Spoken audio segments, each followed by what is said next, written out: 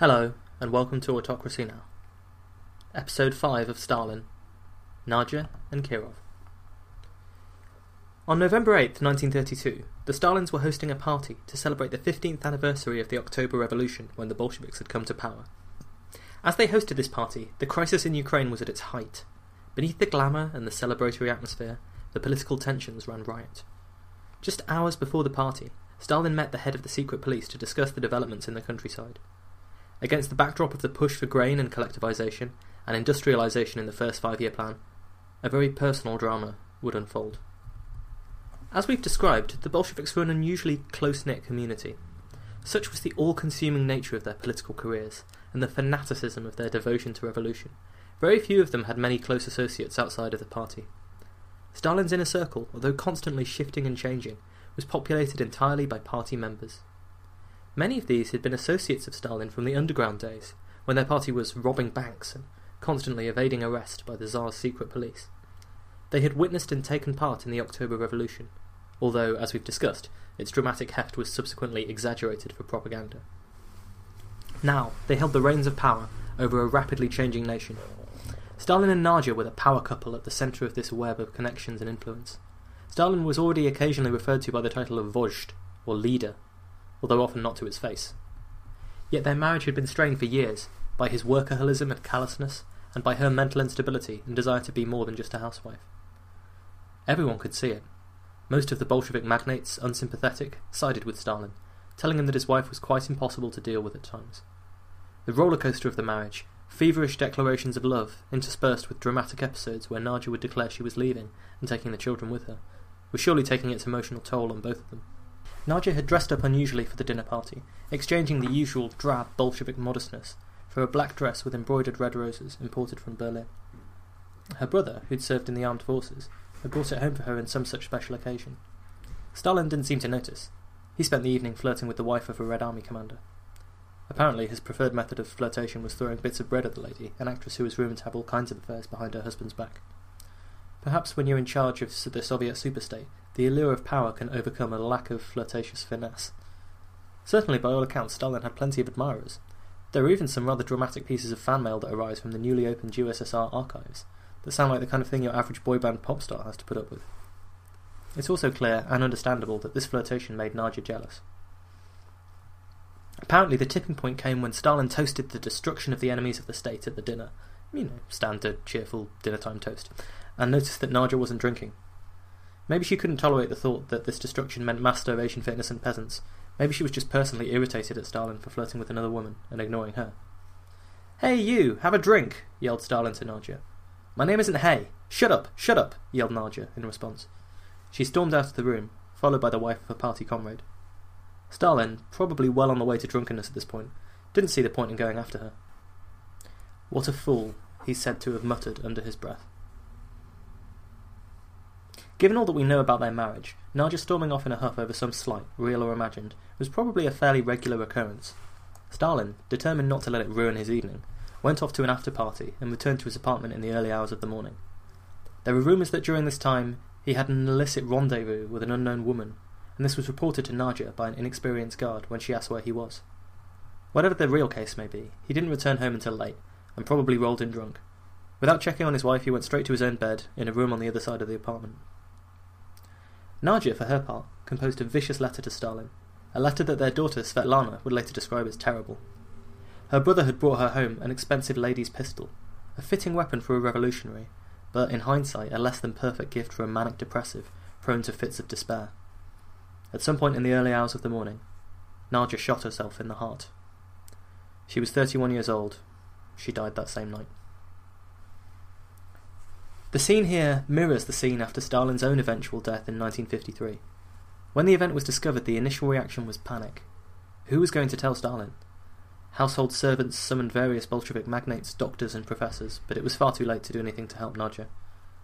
Apparently Stalin eventually walked into the room himself, presumably to see what the fracas was about. His reaction is captured by Montefiore. Quote, "Stalin was poleaxed. This supremely political creature, with an inhuman disregard for the millions of starving women and children in his own country, displayed more humanity over the next few days than he would at any other time in his life. Olga, Nadya's mother, an elegant lady of independent spirit who had known Stalin so long and always regretted her daughter's behaviour, hurried into the dining room where a broken Stalin was still absorbing the news. Doctors had arrived, and they offered the heartbroken mother some valerian drops, the Valium of the 1930s, but she could not drink them. Stalin staggered towards her. "I'll drink them," he said, and downed the whole dose. He saw the body and the letter which, his daughter wrote, shocked and wounded him grievously. The man of steel was a shambles, knocked sideways, exploding in fits of rage, blaming anyone else, even the books she was reading, before subsiding in despair. Then he claimed he resigned from power. He too was going to kill himself, saying, "I can't go on living like this." End quote. Although Stalin was given to the dramatic flair when things went wrong, this level of depression was unprecedented, and he was kept under suicide watch by his associates for several days, until he calmed down and was able to resume public life. It's impossible to know what impact this tragic event had on Stalin, personally and politically. He always had shown himself to be a callous merchant of death. Perhaps all it did was further harden his resolve and bitterness. And it's very easy to fit historical figures into a narrative. This was the moment where they became the monster that we know them to be. Real people aren't like that. They don't transition that suddenly, in most cases. Yet, beyond the tragedy of a loved one's death, the suicide was a personal repudiation of Stalin. Svetlana, his daughter, wrote that he was too smart not to realise that people always commit suicide in order to punish someone. It seems that when Stalin discussed this event, he underwent the range of emotion that people often do in this circumstance. Half the time he blamed Nadya, crying, "She's crippled me and abandoned the children. She left me like an enemy." On occasion, even Stalin felt that he was at fault, saying, "I couldn't save you," over her funeral casket, and once, quite bizarrely in my view, admitting, "I wasn't the best husband. I never had time to take her to the cinema." After 1932, so many of the Bolshevik inner circle said that Stalin changed. Whether it was the immense political pressure of the famine in the Ukraine, having so much blood on his hands, or the personal sense of guilt and betrayal at his wife's death, we cannot know. In her room, a political pamphlet written by Stalin's opponents was discovered, which has led a lot of people to speculate that Stalin took this as a political repudiation as well as a personal one. In the case of Nadya, there was evidence that her mental health problems went back for many years. Yet at the same time, I can't imagine that knowing about the famine in the Ukraine and the general stress of being the first family of Russia didn't take its toll on her. She had a state funeral where Stalin openly wept in public, something none of his associates had ever seen, and it was announced officially that she had died of appendicitis. The truth about her suicide was not even published in the Soviet Union until 1988, although Western historians knew about it much earlier. Her suicide had a terrible effect on the Stalin children, who had already been distant from both of their parents for political reasons. Svetlana, who was only 6, was not informed what had happened, and a year after her death was still asking when her mother would return from abroad. The eldest son, Vasily, who had already been somewhat rough around the edges, became by many accounts a violent little princeling who was desperately unhappy, seeking the approval of his distant father and substituting his absent parenthood with the nearest father figures to hand, his bodyguards. Stalin would later, in private, regret that he had not been there for his children, in the same way as he had not been there for his wives. But it should have been clear from the start where his priorities in life really were. Stalin was not emotionally ready to give the speech at Nadya's funeral, and so this duty went to one Lazar Kaganovich. He was one of the new breed of Stalinist associates, for, although I didn't have time to talk about it too much last episode, as Stalin destroyed the NEP and made his great heel turn, at the same time he politically destroyed Bukharin and the right wing of the party, thus fully consolidating his power. When in 1928 Stalin had begun the grain requisitions, Bukharin, Rykov and Tomsky, who would later become known as the key figures of the right opposition to the Bolsheviks, were in favour of continuing with the NEP and its slower, more steady route towards industrialisation. Bukharin made his thoughts known at the party congress of that year, but having helped Stalin accumulate ever more power in his defeat of Trotsky, Zinoviev and Kamenev, he was out of friends and out of allies. Stalin found it easy at this stage to replace Bukharin and his allies in various party machines with other figures. Ideologically, it was also easy to attack Bukharin, as he was essentially supporting a capitalist deviation from true Marxism-Leninism. The NEP had always sat uneasily with the more radical ideologues in the party, and it was true that Lenin had only ever intended it as a temporary compromise. The tactic of divide and conquer that Stalin used was successful, and by 1929, Bukharin had been expelled from the Politburo. Meeting with Kamenev and Zinoviev, who had already been expelled and demonized as factionalists, did not allow Bukharin to rehabilitate his reputation any. The key here is that the last of the old Politburo members, who had taken power in the October Revolution and still had links to the legitimacy of Lenin, was now also sidelined. The last of the figures that Lenin had mentioned in his suppressed testament as possible successors had been expelled from the Politburo, and instead, Stalin would fill it with men whose loyalty could not be questioned. Bukharin apologised to Stalin publicly, worried about being expelled from the party for setting up a faction, but in private he referred to Stalin as Genghis Khan and lamented the fact that he had amassed total power over the party. Stalin knew that Bukharin's public displays of loyalty were insincere. After all, he had the private communications of all Politburo members tapped and monitored from the early stages of the power struggle in the 1920s. But Bukharin was allowed to remain in the party and given some minor administrative roles. There was, of course, a good argument for keeping your enemies as close as possible in the USSR. So who were the new loyalists who filled Stalin's inner circle? In his wonderful book, The Court of the Red Tsar, Montefiore deals with all the individuals in the inner circle, using their own words and communications as much as possible, and shedding light on Stalin via his associations with his contemporaries. There was Molotov, nicknamed Stone Arse on account of sitting at his desk for 18 hours a day. He was a Bolshevik ideological purist, and considered something of a dull plodder by Lenin and others. One of the things you notice about the men who Stalin surrounds himself with is their fanatical devotion to ideology, but sometimes also their lack of individual creative thought about that ideology. Loyalty was a more important quality than originality for Stalin. In terms of dogged loyalty and intense bureaucracy, Molotov was second to none. Serving as premier, during this period he oversaw collectivization and the implementation of the first 5-year plan. He was personally in charge of the grain shipments from the Ukraine that was so instrumental in leading to the Holodomor. Later in his career, he was best remembered for being Stalin's foreign minister. After Hitler's rise to power in 1933, this was probably the key area of Soviet government, with the focus shifting abroad. In Molotov, Stalin had a competent and capable loyalist and deputy, who he often gave key roles of responsibility. There was also Kaganovich, a Politburo member who would become known as Iron Lazar. Amongst his duties were being in charge of the railways, the construction of the admittedly beautiful and grand Moscow metro, and sharing responsibility with Molotov for the implementation of Stalin's economic policies. There was Sergo Orkonakidze, a tireless fellow Georgian of Stalin's who was in charge of heavy industry. These men often had disputes with Stalin over the finer points of policy, and they were by no means complete lickspittles. They would regularly write notes to each other in very familiar and friendly terms, but none of them were beyond criticising Stalin when necessary. Sergo, for example, wrote to him of his experiences in the countryside and the disastrous consequences of collectivization. Some of them even still referred to him by the familiar Koba, as if reminding him of the time when they had all been equals, when he'd just been another revolutionary. But in reality, there was little doubt that they knew where the power in the USSR really lay, and none of them ever seriously challenged his leadership. Far less questionable in terms of blind, slavish loyalty, and one of the more repugnant characters you come across, was Lavrenti Beria. No historian has anything nice to say about Beria, and with good reason.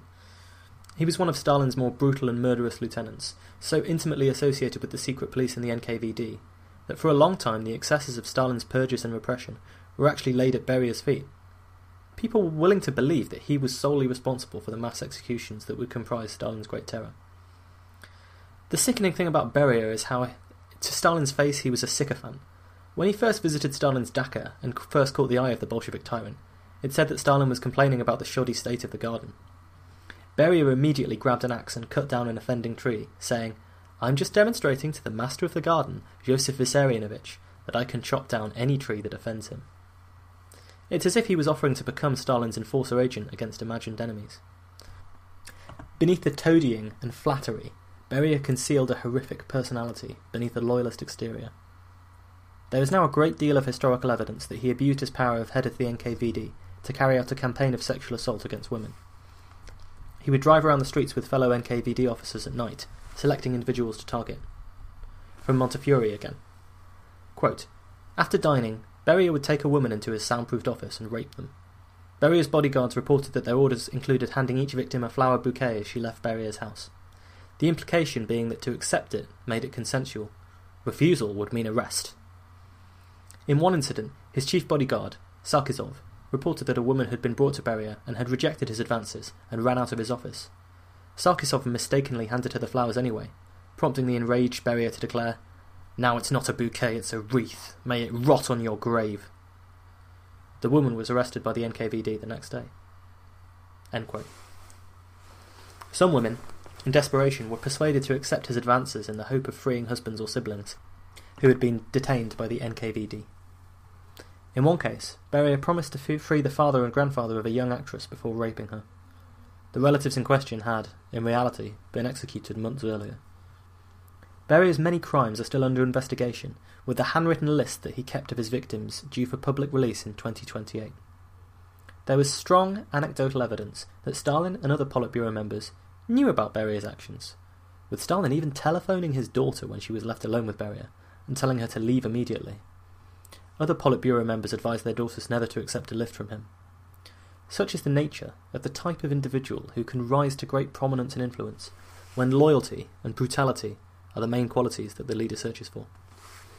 As Stalin's regime became more and more bloodthirsty, Beria would rise to greater and greater prominence. In 1932, after Nadya's death, however, one of the greatest stars of the Bolshevik Party, rising through the ranks, was Sergei Kirov, who was in charge of the Leningrad, that is, St. Petersburg or Petrograd, renamed after Lenin in the Soviet Union, branch of the party. Stalin had promoted him to this position in 1926, when Zinoviev had been ousted from the Leningrad Party, where his power had been concentrated. The geographical separation of Russia and the concentration of the urban, educated population in a few industrial centres meant that being a local party boss was often a key stepping stone in your political career. While Kirov was in Leningrad, he could build up a network of contacts and influence, independent of the central bureaucracy. Leningrad had been the old capital of the state, after all, and it was a very influential city. Kirov was a dashing young man who enjoyed drinking and the good life, and he later became a very close friend of Stalin's. Montefiore puts it wonderfully. He says, quote, "Stalin turned to Kirov, who he said cared for me like a child. Kirov was at ease in his own skin. It was perhaps this that made him so attractive to Stalin, whose friendships resembled crushes, and like crushes they could turn swiftly into bitter envy. Now he wanted to be with Kirov all the time. Kirov was in and out of his office 5 times during the days after Nadya's funeral. Stalin and Kirov were like a pair of equal brothers, teasing one another, telling dirty stories, laughing. Big friends, brothers, and they needed one another, according to Stalin's adopted son." With his new circle of loyalist associates, and still recovering from the personal tragedy of Nadya's death, perhaps Stalin wanted to throw himself into political matters more. In 1933, a rip-roaring speech declaring the successes of collectivization and the first 5-year plan was delivered to a leading of key Bolsheviks. And Stalin could indeed point to a lot of achievements, although many of them were exaggerated and achieved at a terrible cost. The Baltic White Sea Canal had been completed in just a few years and spanned over 200 miles, but it had required the slave labour of nearly 200,000 political prisoners, of whom more than 10% had died in the process. The terrible famine that was still occurring in the Ukraine was of course not mentioned. Yet beneath the propaganda, bombast and bluster of the endlessly overfulfilled quotas and an economic miracle, there were rumblings of discontent in the Stalinist regime. On the eve of the 17th Party Congress, when the state newspaper Pravda was reporting, quote, "Stalin, the appearance of the ardently loved Vozhd leader, whose name is inseparably linked with all the victories scored by the proletariat, by the Soviet Union, was greeted with tumultuous ovations." End quote. While this was still being reported in Pravda, there were secret meetings going on between various local party leaders. The strain and horror of Stalin's brutality, along with the kind of personal grievances that always accrue in a system full of ambitious people, led to a conspiracy. Kirov was approached and sounded out by a group of regional party leaders, and was asked if he would consider replacing Stalin in the leadership one day. There's a classic story in Roman history of the self-fulfilling prophecy. The prefect Macrinus, one of his duties was to read the Emperor Caracalla's post, and one day he received a letter concerning a prophecy. The prophecy stated that Caracalla would be overthrown, and he, Macrinus, would be the next emperor. Now, what could Macrinus do? If Caracalla discovered the prophecy, Macrinus would surely be killed, even if he dutifully reported it to the emperor. In the end, Macrinus did the only thing he felt he could, and, to defend himself, launched a coup against Caracalla. The prophecy came true. Ever the loyalist, and perhaps understanding like Macrinus did the terrible consequences of suspicion, Kirov immediately reported this plot to Stalin, who thanked him and sent him on his way. But the seeds of doubt had already been sown, and they were quite clearly made worse during the party Congress votes. Now, every time the party met, there was a formal vote to elect members of the Central Committee. The system that it used was quite arcane, so what happened was a list of candidates got nominated, and the delegates crossed out the names that they didn't approve of. So it's a sort of negative voting, and it turned out to have quite a dramatic effect. Kirov received 2 or 3 negative votes, while Stalin got well over 100. Of course, this election was meaningless and the results were repressed. Remember Stalin's quote about how the really important thing was not who voted, but who counted the ballots. All of the negative ballots for Stalin were destroyed. When the results were announced, Stalin pointedly was declared to be 1 vote more popular than Kirov. Stalin initially planned to separate Kirov from his power base by summoning him from Leningrad to a more central role in the party, so that Stalin could keep an eye on him and potentially head off conspiracies from outside his government. But Kirov managed to negotiate a compromise where he stayed in Leningrad while taking on some new responsibilities. This did nothing to assuage the newfound tension in their relationship. Montefiore points out that on June 30th, 1933, while all this was going on, Hitler's Night of the Long Knives occurred, when he dramatically disposed of his own internal party rivals through a sudden series of arrests. Stalin himself commented, "Some fellow that Hitler! Splendid! That's a deed of some skill." Over the next few months, Stalin and Kirov had an oscillating relationship. Sometimes there would be a détente, and the two would laugh and joke in the way that we described before. But sometimes they'd fall out over some political matter, like Kirov's opposition to Stalin when he wanted to end bread rationing, which was necessary to feed Leningrad. When Kirov and Beria visited the city of Baku together, Kirov fell mysteriously ill, and doctors were baffled by his symptoms, which ended up being very severe. He even suffered a heart attack. Beria, who would end up with quite the track record as a poisoner, has not escaped this incident free of suspicion. But a few weeks later, Kirov and Stalin were once again embracing in the private carriage of his train. It was not in Stalin's nature to telegraph his political actions ahead of time. I'll go back to Montefiore for the description of what happened next. Quote, "On 1st December, Kirov started at work at home and set off from his apartment on foot to the office. He entered the Smolny Institute by the public entrance. At 4:30 p.m, Kirov, followed by his bodyguard Borisov, walked up to his third-floor office. Old Borisov fell behind, either from being unfit or from being strangely delayed by some policemen from Moscow. Kirov turned right and passed a dark-haired young man, Leonid Nikolaev, who pressed him against the wall to allow Kirov to pass, and then trailed along behind him. Nikolaev pulled out a revolver and shot Kirov from 3 feet away in the back of the neck. He then turned the pistol on himself and squeezed the trigger, but an electrician working nearby somehow knocked him down, and the second bullet hit the ceiling. Borisov the guard staggered up breathlessly, and Kirov fell face down, head turned to the right, his cap's peak resting on the floor, and still gripping his briefcase. A Bolshevik workaholic to the last." End quote. It is often wise to be wary of pointing to specific turning points in history. So often, for the sake of narrative convenience, we miss out on the subtleties of wider trends and forces, so that we can tell a more dramatic story. It seems inevitable to me that Stalin's paranoia would eventually have forced him to start turning on his rivals and enemies within the party. Bolshevism was obsessed with the elimination of these internal rivals. But the murder of Kirov was a turning point in Stalin's regime in 2 key ways. First, it was really one of the first times that violence and murder had been used against a former ally and friend in order to head off a potential coup attempt. Remember that previous old Bolsheviks had been demoted and exiled rather than killed. And second, it gave Stalin the excuse he needed to organise a wider purge. As soon as Stalin was informed of the murder, he announced that Kirov had been assassinated and that it was the left opposition of Zinoviev, Kamenev and Trotsky who were responsible for the murder.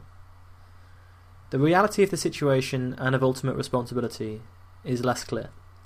Nikolaev was a malcontent, likely blaming Kirov for his own lack of political success.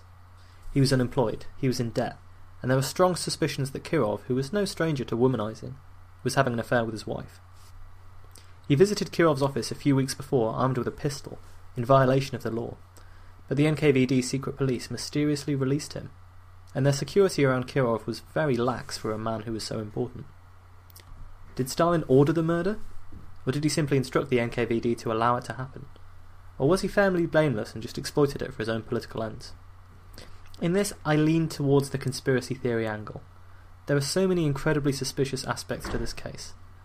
Borisov the bodyguard was arrested, and mysteriously died in a car accident the day afterwards before he could give evidence. The rate of car accidents amongst informants and other suspects was staggeringly high. Maybe the NKVD needed to invest in better drivers?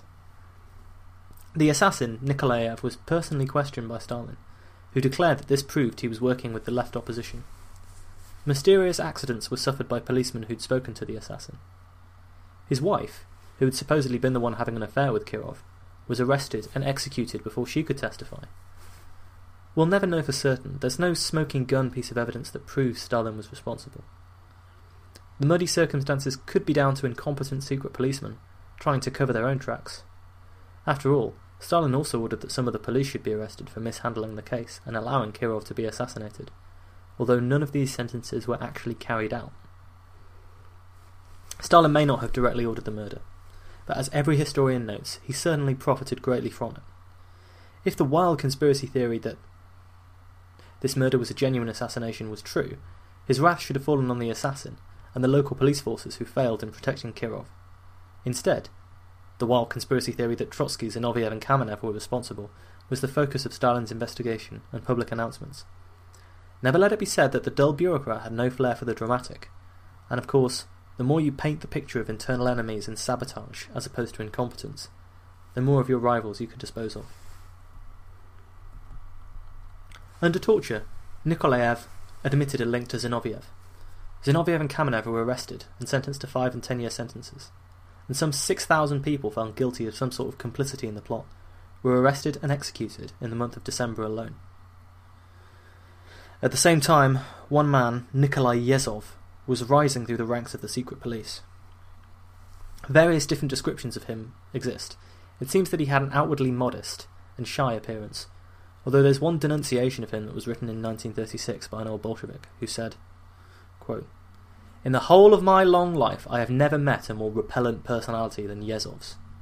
When I look at him, I'm reminded irresistibly of the wicked urchins of the courts in Rastorevieva Street, whose favourite occupation was to tie a piece of paper dipped in kerosene to a cat's tail, set fire to it, and then watch with delight how the terrified animal would tear down the street, trying desperately but in vain to escape the approaching flames.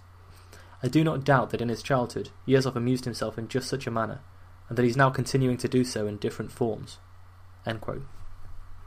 Yezhov would later become known as the Poison Dwarf, owing to the fact he was 5 feet tall. Stalin liked him because he reliably followed through on any order that was given to him, without delay, hesitation, or questioning.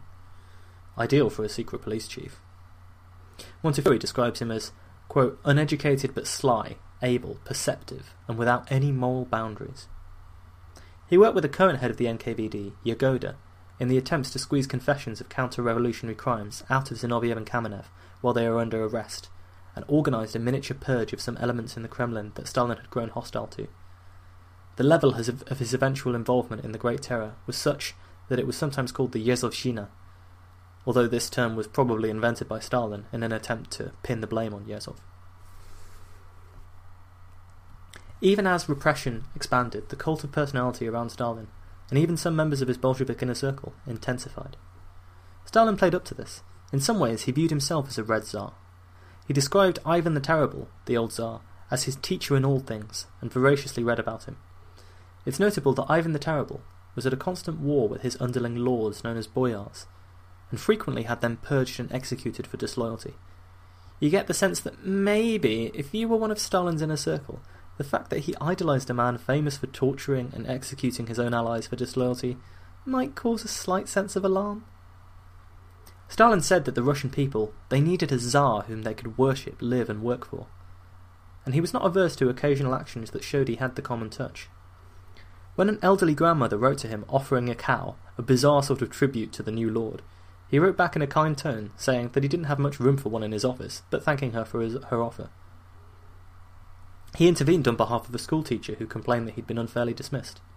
He rode the new Moscow metro against the advice of his advisers, and caused a considerable stir when he did so. Pravda even attempted to publish an interview with his mother, although this was a little too tabloidy for Stalin. Besides, the distant and austere remove of a great leader probably precludes speaking to his mother about what he was like when he was a child. There's a telling conversation around this time between Stalin and his mother that's often reported by historians. The aging Keke asked, "Son, where are you now exactly?" Stalin, "Well, remember the Tsars? I suppose I'm a bit like a Tsar." "Oh, "You would have been better if you became a priest," replied his mother. Stalin apparently just laughed in response. Thank you for listening to this episode. If you've enjoyed Autocracy Now, please leave us a review or rate us on iTunes. I know everyone always says this, but it's the best way to get us noticed, without me having to organise a series of increasingly dangerous publicity stunts. You can visit our website at www.autocracynow.libsyn.com, email the show at autocracynow@outlook.com, follow us on Twitter, Facebook, WordPress, and donate to the show if you like. Tell your friends, tell your enemies. Next episode, we will deal with the Great Terror. The systematic repression that had been rumbling in the background throughout the Stalinist regime will take on new and terrifying proportions, and turn inwards on members of the party itself. Paranoia, mass violence, torture, and vast list of victims drawn up and signed off in Politburo offices. The same intensity, brutality, and target-based mentality that had driven the Soviet industrialization under the first 5-year plan would now be deployed in a different kind of machinery that would systematically destroy the lives of millions of people and sever the last links between the revolution of Lenin and the autocracy of Stalin.